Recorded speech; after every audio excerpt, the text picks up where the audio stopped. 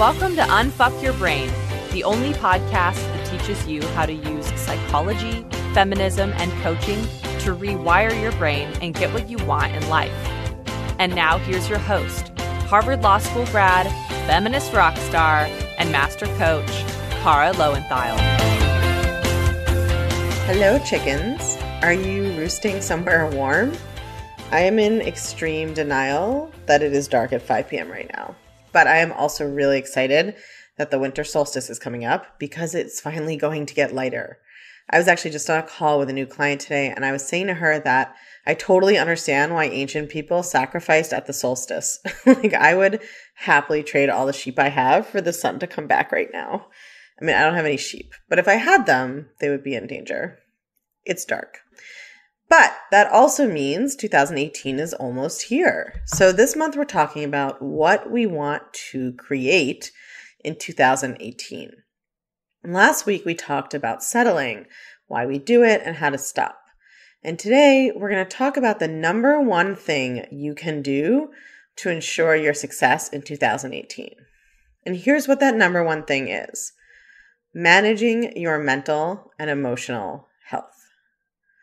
In my opinion, investing in your mental and emotional health is absolutely a feminist issue. And to be clear, I am not necessarily talking about financial investment. Now, obviously, I'm a coach, so I think that investing in coaching is a good way to do this. But you can do this work on your own. It just requires investing your time and energy. So why is investing in your own emotional and mental health a feminist issue? There's a great quote from Audre Lorde that goes, "Caring for myself is not self-indulgence. It is self-preservation, and that is an act of political warfare." Now, Audre Lorde is a Black poet, and this is especially true for women of color, right, given our society and the structural racism that they experience. But I think it's true for all women, and I think it's especially true when it comes to your mental and emotional health, right? That's what real self-care is. Like, I like bubble baths and champagne as much as the next girl, but neither of them radically transform your life or make you more capable of accomplishing your goals and creating the life you want. Managing your mind and your emotional life does that. That is the real self-care. When you think about it, there's enormous social pressure on women to not take their thoughts and feelings seriously, right?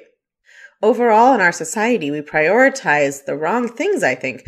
We focus on material purchases or physical indulgences as the way to, quote unquote, treat ourselves or make ourselves feel better. And that stuff is marketed to women especially. And as a society, we undervalue mental health and we stigmatize emotions and introspection. And again, particularly for women. Women are constantly being taught that they're too emotional, that they overreact, that we're basically just like big clouds made of feelings, right? And the implication is that feelings are unimportant compared to rational logic, which is assumed to belong to men. So women are essentially gaslit by society constantly, right? Which treats us differently, but tells us that it isn't doing so. And then when we object to being treated differently, we're told that we're imagining things or we're overly emotional and we need to calm down. If you think back, hysteria was a condition assumed to be caused by a wandering uterus. And it's still a term that is almost exclusively applied to women to this day, right? Like, how often do you hear that a man is being hysterical? Only if it's meant to be sort of a homophobic slur. So all in all, women are taught to swallow their emotions, to think they are silly and frivolous. We're told to just snap out of it or calm down. Right? Psychological studies show that when women express the same idea as men, the women are judged to be more emotional, less rational, and less believable. So is it any wonder that we tend to second guess ourselves? We tell ourselves to just get over it. We just white knuckle our way through our emotions. Right? I cannot count the number of times on a consultation call where someone tells me, well, I know this is stupid, or I know this is silly, or I know these feelings are ridiculous. We're taught that taking our thoughts and feelings seriously is frivolous. And the truth is, patriarchy works when women doubt themselves and defer to society, right? Women feeling inadequate, women feeling like they are not enough, women doubting themselves, that's not to women's advantage, right? That's to patriarchy's advantage. That's to the advantage of structural sexism. So taking control of your mental and emotional life is truly an act of feminist liberation. Freeing yourself from that self-doubt and that self-criticism that steals your emotional and mental and even physical energy is a revolutionary act. That is true self-care. Here's something else that I see going on. Often when people try to counter the stigmatization of women's feelings, it goes in entirely the wrong direction. I think there's this well-meaning idea out there that the solution to women's emotions being minimized or marginalized or downplayed is to validate everyone's feelings. But I don't really think this does you any good, because it means you're never challenging your thought process or learning how to change and manage your emotional life. You're just quote unquote validating what you feel over and over and never feeling any better or learning how to change it. I don't think validity is the right question to be asking yourself about your emotions, right? Your emotions may be valid. I mean, they exist, right? They happen, but what does that even mean, right? I'm much more interested in, are they skillful? Are they helpful? Are they the emotions you want to be having? What actions are they driving? And what results are you creating? Those are better questions to ask yourself than, are my feelings valid? Who cares? Sure, they're valid because you have them. That's not the end of the inquiry. That's the beginning, right? Asking yourself useful questions, learning how to change your thought patterns so you can manage your emotional life, that's the opposite of frivolous. It is the best investment of your time, energy, and money you can make. Because your thoughts and feelings aren't just experiential, right? They're also practical. And here's what I mean by that. It's two different concepts. Number one, your emotions are important because they make up your experience day to day in this world, right? They just inform, like every minute you're awake, right? Is basically you having feelings. And for some reason, women often think, well, not for some reason, because they're taught to think this way, right? We think that isn't important or doesn't matter or isn't worth spending resources on, right? We'll spend thousands of dollars a year on the physical upkeep that helps us conform to society's beauty norms, but we don't invest that same amount in actually improving our daily experience of the world. And that's not because we're vain or selfish. It's because we've been taught that no matter what matters is how we look, not how we feel. We've been taught from a young age to prioritize how we look to other people over our internal experience. So we'll spend hundreds or thousands of dollars on clothing and haircuts and blowouts and nails and everything else, right? Because we've been taught that that's what matters. And we don't spend nearly that much on our own mental and emotional health, which determines our entire experience of the world. Because we've been taught to focus not on what we want in life, but on whether others want us. Choosing to invest your time and your energy and maybe your money in learning to manage your mental and emotional life is taking back that priority, right? It's prioritizing your actual life, your internal experience, and everything you want to create outside of yourself in the world. Both those things are determined by your mental and emotional life and knowing how to manage them. It's like, what could be more stark of a contrast between how we value our outsides and how they look to the rest of the world and how we value our insides and what it's like to live in our own brains day after day. And again, it's not because we're vain. It's not because we're frivolous. It's because that's what we've been taught to prioritize. But now we're adults and we're allowed to have our own priorities and to change them.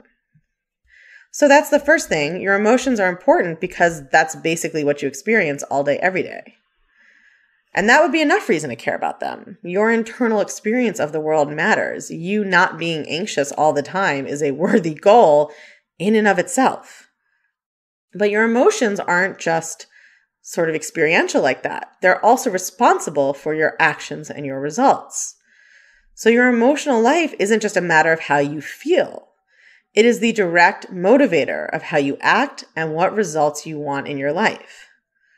Right? My education, I went to Yale and I went to Harvard Law School. Overall, that cost hundreds of thousands of dollars when all was said and done. But what good is that to me if I don't have the basic emotional management skills to use it to achieve what I want? Managing your emotional life is the most important thing you can do. It makes you a better partner. It makes you a better parent. It makes you a better friend. It makes you a better worker. for someone else, but more importantly, it makes you a better friend and motivator to yourself. Knowing how to create the emotions that you want to feel on purpose so that you can act how you want is truly the secret to life. And that starts with understanding the fact that the reason that you are anxious and stressed out and insecure and guilty and maybe even angry so much of the time is not because there's anything wrong with you. And it's not a small matter, right? It is your life. It is the emotional content of this one life you have. And you're taught not to value that. And you're taught not to care about it and not to take it seriously and to think that you should just get over it or like not care or white knuckle through it. And that caring about your own emotional state, prioritizing your own mental and emotional health is frivolous or selfish. But nothing could be less frivolous. Nothing could be less silly. Nothing could be less selfish. And nothing could be less of a waste of time. It is the best use of your resources that you can have because it solves every single problem in your life. And we don't learn it at home and we don't learn it at school. No one teaches us this most important life skill. So we have to teach ourselves. And here's, I've talked about why it's not frivolous and why it's not silly, but I also want to talk about why it's not selfish because women are socialized to care more about other people, right? And to think that prioritizing ourselves is selfish. So number one, I think that's bullshit. Like, why shouldn't you be your number one priority? But number two, okay, if you don't want to be your number one priority, learning to manage your mental and emotional life is the best way to show up and serve others. Right? That is 100% true. When you are consumed with anxiety and guilt and fear, your brain is making it all about you. You're worried about yourself and how you're doing and what do other people think about you and are you good enough? It's actually incredibly inner and self-oriented. When you spend the time and the energy on learning how to manage your thinking and your emotions, you have so much more to give other people. First of all, you just have more energy because you're not exhausted from being anxious and guilty and insecure and angry all the time, which is very physically draining. So you have more energy to actually give to something else, right? You have more resources to share with other people. And once you just like yourself and believe in yourself, you have all this mental energy to actually think about what other people need rather than it all actually being about you and your own insecurity. So I think being your number one priority is a great idea in and of itself. But even if you don't believe you should be, learning to manage your mental and emotional life is like putting on your own oxygen mask before you try to put one on your companion. So if I have a 2018 wish for you, it's this. Take yourself seriously. Take your life seriously. Take your emotional world seriously. Spend the time and the energy to learn how to manage your emotional life because it determines everything else that happens to you. Your daily experience of life matters, and what you're here to create in the world matters. They aren't negligible. They aren't just beside the point. They aren't second best. Learning to manage your emotional life is the secret to creating your own liberation. So if you want to liberate yourself from self-doubt, insecurity, anxiety, and fear, it is not too late to apply for Unfuck Your Brain. This is exactly the work we do in that program. It's a group coaching program that teaches you how to create confidence and courage to get the life you really want. You can learn more at www.unfuckyourbrain.com, spelled politely without the U, unfuckyourbrain.com/join. And the link is also in the show notes. Have a beautiful week, and I will talk to y'all next week. Thanks for tuning in. If you want to start building your confidence right away, you can download a free confidence cheat sheet at www.caralowenthal.com/podcastconfidence.